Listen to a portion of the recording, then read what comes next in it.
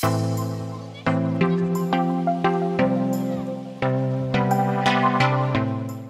to day 4 of our RV-10 build. We are continuing work on the vertical stabilizer.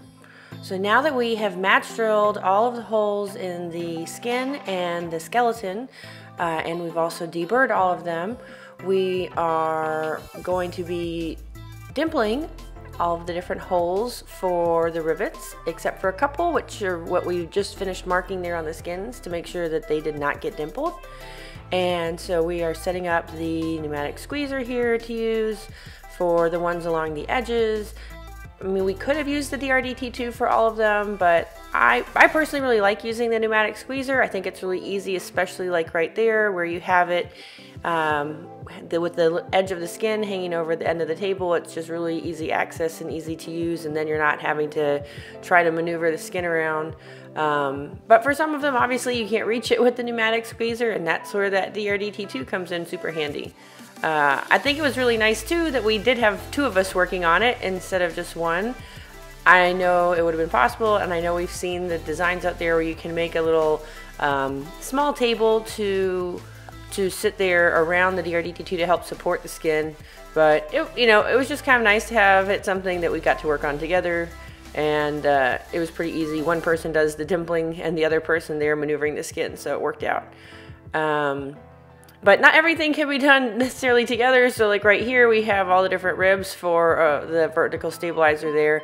And so there we just kind of take turns where, one of us would do some dimpling for a while, and then the next person went and did it while we got all caught up in all the different directions. So it works out. This was day 4, so we were still figuring out kind of how to do everything together. So while Ty's getting the DRDT2 there still set up, I'm getting part of the rear spar there put back together because we have to do some countersinking, and that was part of the prep for the riveting.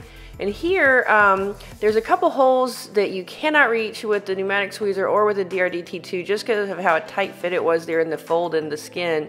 And we did not have our pop dimple die yet. It was back ordered at Cleveland Tool when we got our set. So we were able to use the, I think they call it their tight fit dimpling tool that we screwed into a long 2x4 and stuck out from the end of the table so that way it could reach into where the that little tight space was there in the skin, and we were able to then hammer out the dimple in it to make do. But fortunately, we've since gotten that pop dimple die from Cleveland. It came in, so next time we have something like that, we'll be able to try out that new tool. So I'm curious and would love to know, those of you who watch my videos, how many of you are currently building a plane or have already built one? I'd love to get some input or feedback or advice or suggestions that y'all might have, because so far we've gotten some pretty great ones from the folks over here we've been talking to. And so leave me a comment below if you have any tips or suggestions, or just let me know what you're working on. So this is where it's all about to get really, really exciting. We are about to put our first rivets into our actual plane. No more kits, no more testing, the real deal.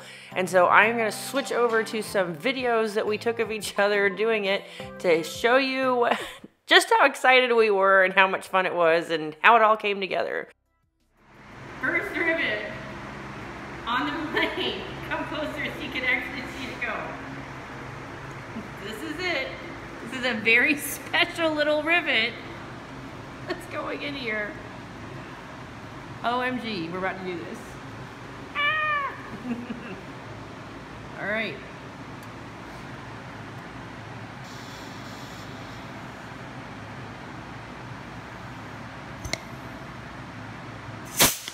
It's probably gonna need another squeeze.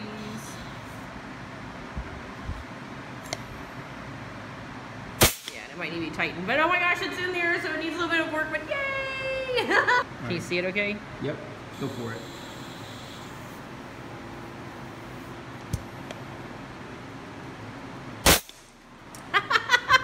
Look at that! All right, this is Tyler's 1st rivet he's putting into our plane. attaching the rudder stops.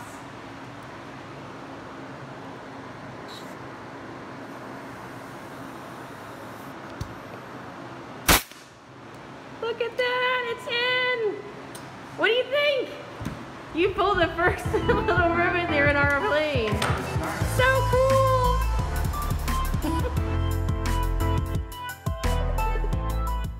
Alright, so in case y'all couldn't tell, we were pretty excited about finally getting to put some rivets there in the plane. And you know, each little milestone that you hit just is pretty exciting as you take a new step, use a new tool, do something new that you haven't actually done before, and so it just was a really great feeling. It was really cool and exciting, and you know, really feeling like it was coming together. And so, you know, now we put together that rear spar assembly and had it all clecoed together to start doing more rivets and getting the rest of that put together. And you know, it was, the whole night was just really exciting. It was really fun to just see everything coming together and really feel like it was, you know, this was our plane. This is our plane, like, actually now coming together and being built. It's not just stuff we're seeing on a piece of paper. So every little bit's exciting. I love it. I hope y'all have been enjoying my videos. If you have, please consider going down below and hitting the like button, subscribe to my channel, and hit that little bell icon so you'll get notified every time I post a new video. Thanks for watching. I'd love to hear any of your comments, and I'll have a new video out shortly.